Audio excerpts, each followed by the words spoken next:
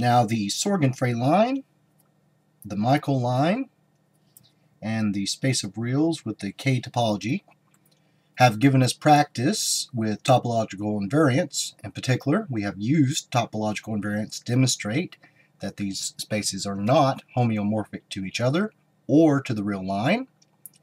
And these spaces are also useful counterexamples in topology.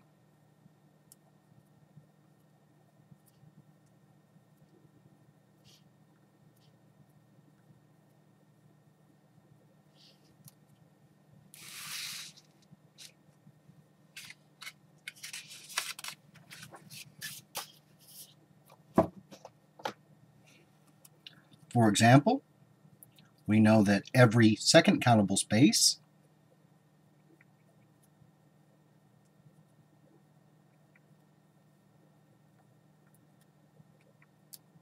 is also first countable and separable.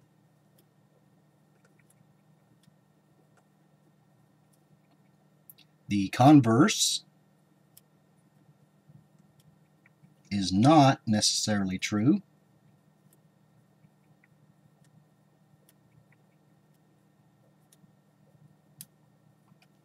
And the Sorgenfrey line is a counterexample.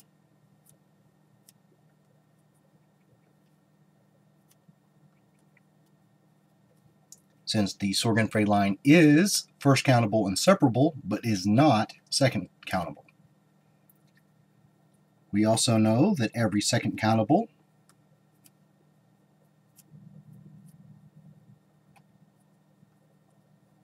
regular space is normal.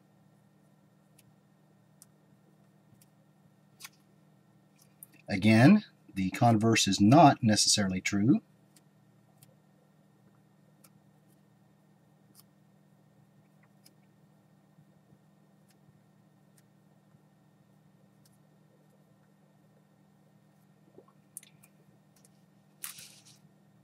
And the Michael line is a counterexample.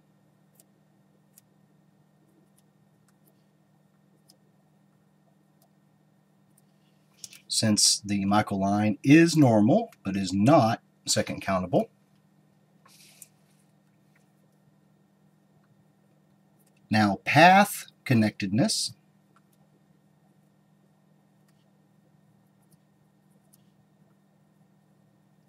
which is a property that we have not yet studied, is a stronger condition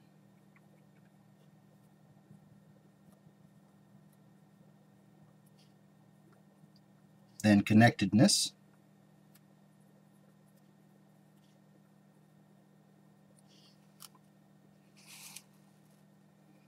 Every path-connected space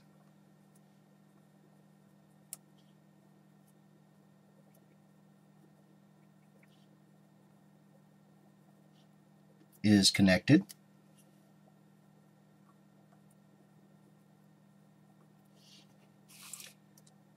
Again, the converse is not necessarily true.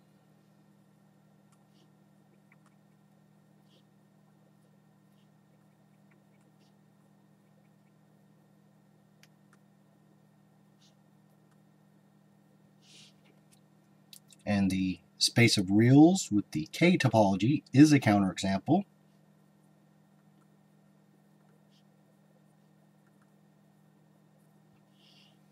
As it is connected, but it is not path connected.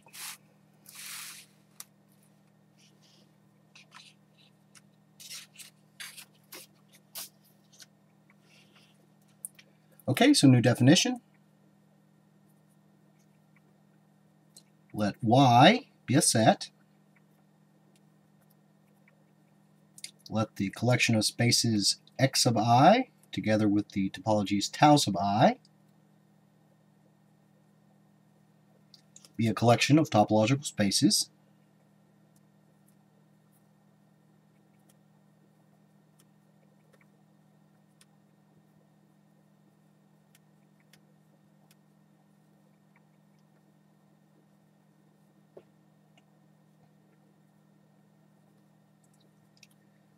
and let the collection of functions g sub I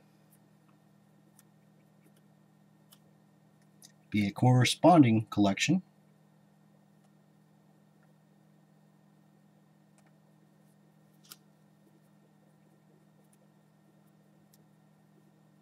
of functions where the function g sub I is a map from the space x sub I into the set y for every index I. Then the topology mu on the set y, defined by a set U is in the collection mu if and only if the inverse image of the set U under the map G sub I is in the topology tau sub I for every index I. This topology is called the final topology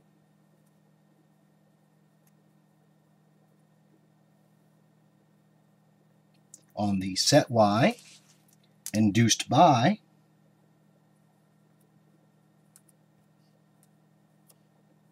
the collection of spaces x sub I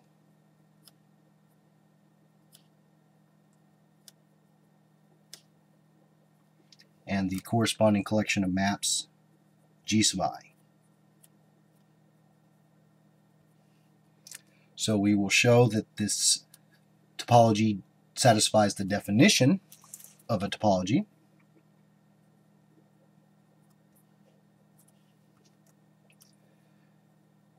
Now, since the inverse image of the empty set under the map G sub I is the empty set, and this is in the topology tau sub I for every index I, the empty set is in the collection mu. Oops. And since the inverse image under the map G sub I of the entire codomain Y is the entire space x sub I, and this is in the topology tau sub I for every index I, the entire space Y is in the collection mu.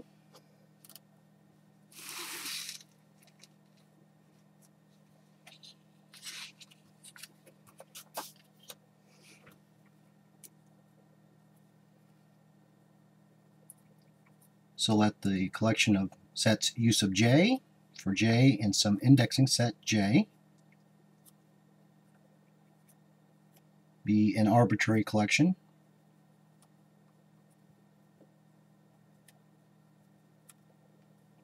of sets in the collection mu. Then the inverse image under the map G sub I of the set U sub j is in the topology tau sub I for every index I and for every index j.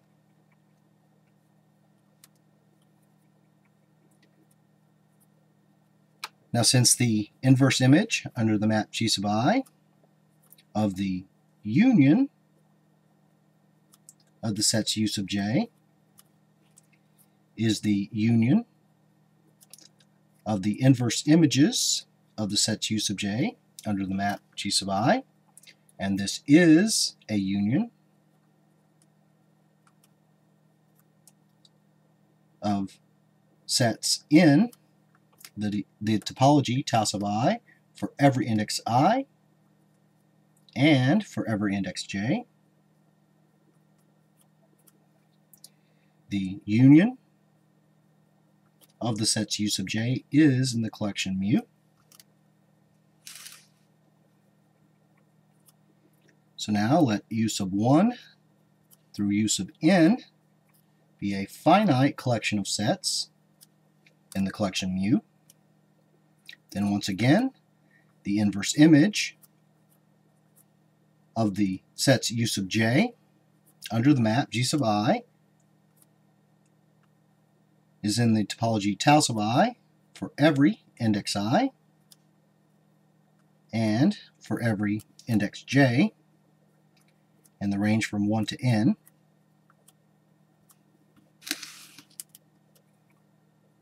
Now, since the inverse image under the map G sub I of the finite intersection of the sets U sub j is in the collection tau sub I. Correction is the intersection from j equals 1 to n of the inverse images of the sets U sub j under the map G sub I, and this is an intersection, a finite intersection,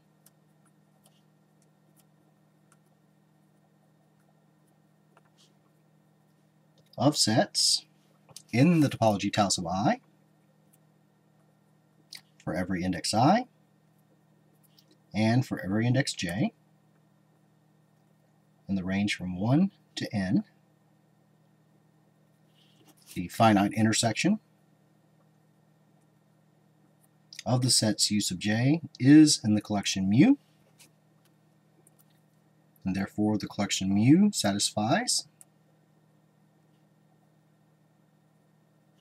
the definition of a topology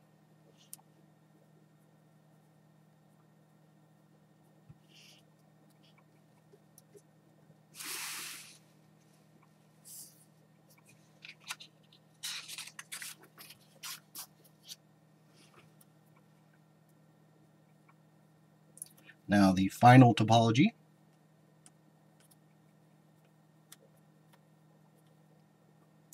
is also called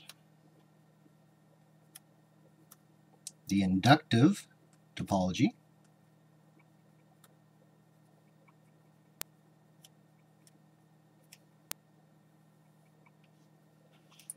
So as an exercise,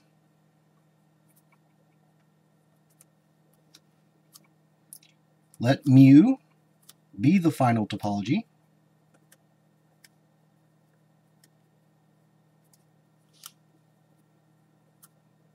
on the set Y induced by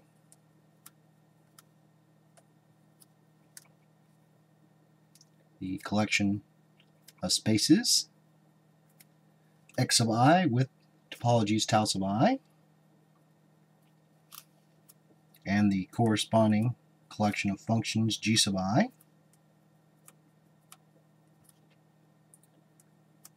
show that this final topology mu is the finest topology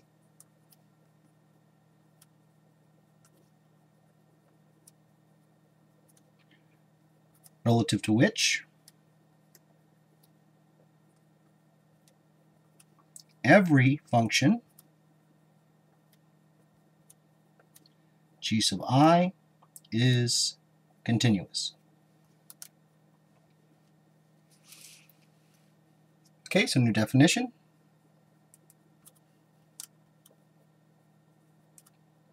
Let X together with the topology tau be a topological space.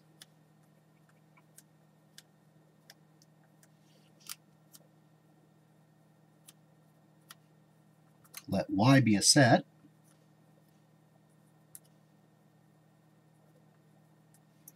And let the function G, mapping the space X into the set Y, be a surjection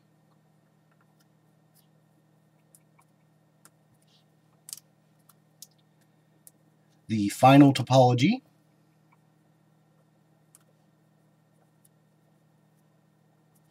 mu on the set Y induced by the space X and the surjection G is called the quotient topology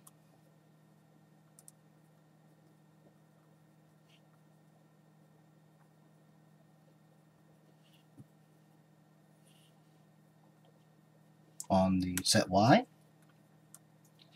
and the space y together with the topology mu is called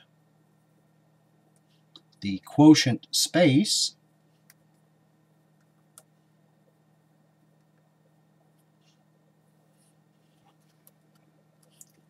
of the space X relative to the map G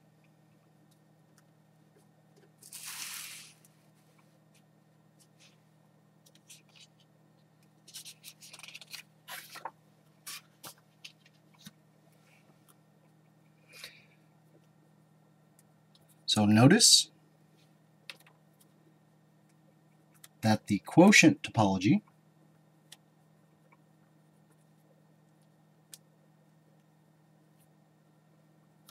on the set Y is a special case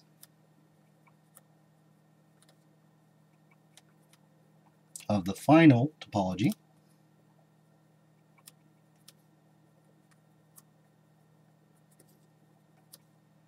on the set Y that is induced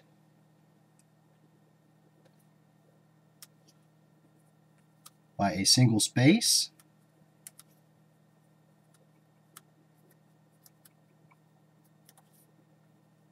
and a single function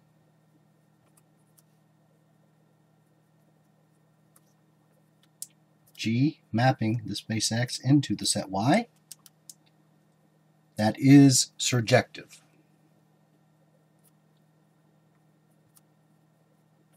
So the additional requirement on the function G is that it must be a surjection. So as an exercise, show that the relation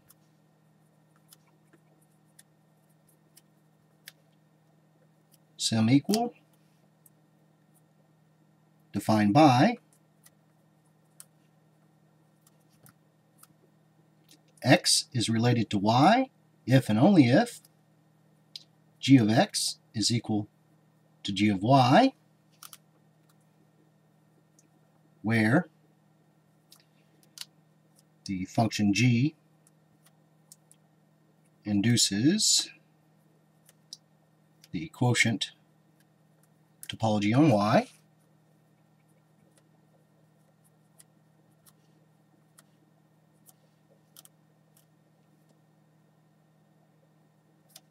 is an equivalence relation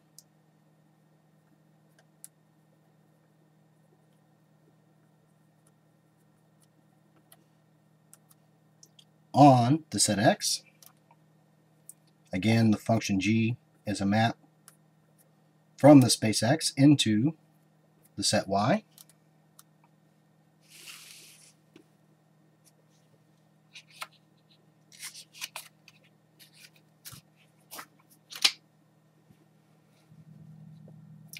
And as a third exercise, let the space Y with the topology mu be the quotient space